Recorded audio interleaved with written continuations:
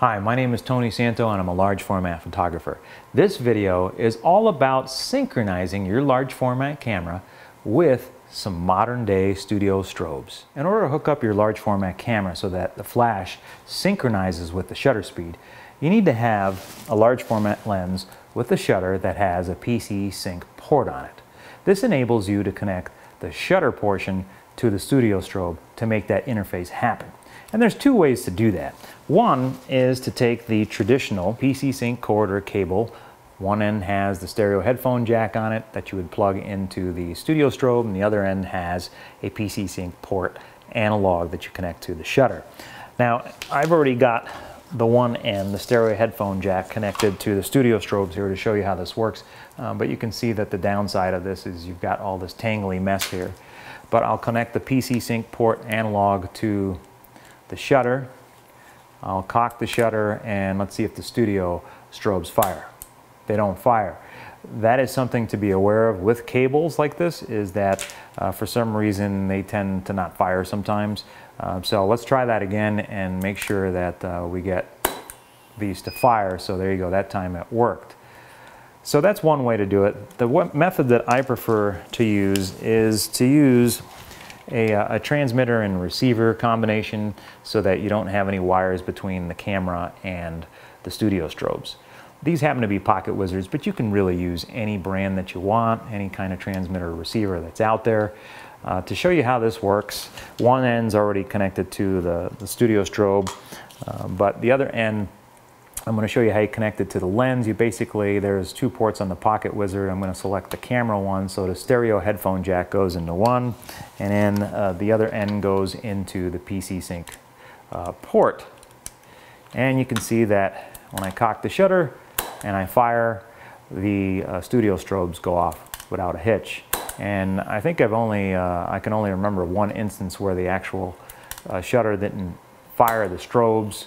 But these are pretty consistent and they're very, very reliable.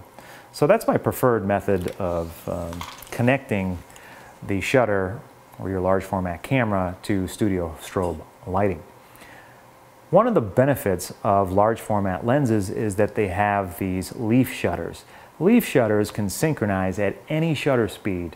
So if your max shutter speed, for example, on this lens, it's a 150 millimeter lens, it's a Copal Zero shutter. Its max shutter speed is 1/500th of a second. You can synchronize the firing of your flash with that shutter speed, which is really nice because the brief flash that you're going to get is in combination with the fast shutter speed is going to basically freeze any kind of motion that might occur in that image. So for example, I do quite a bit of portraiture of my kids and I don't want to have any motion blur in case they move a little bit, so I want to freeze that action. I always try to synchronize at the max shutter speed.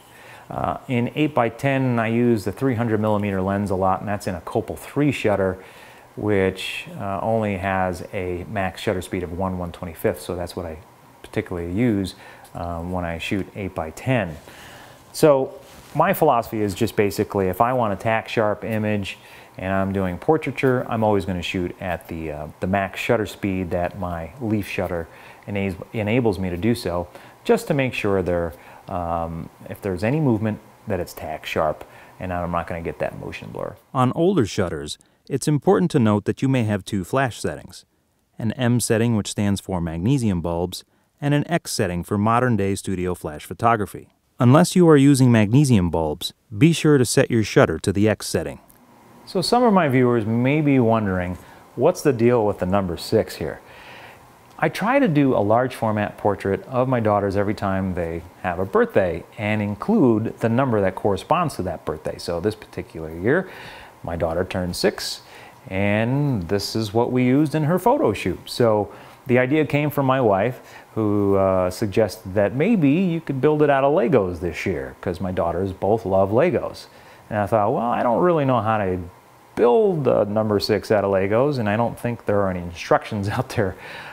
So let's go out and buy a couple of boxes and see what we can come up with, and this is what we came up with.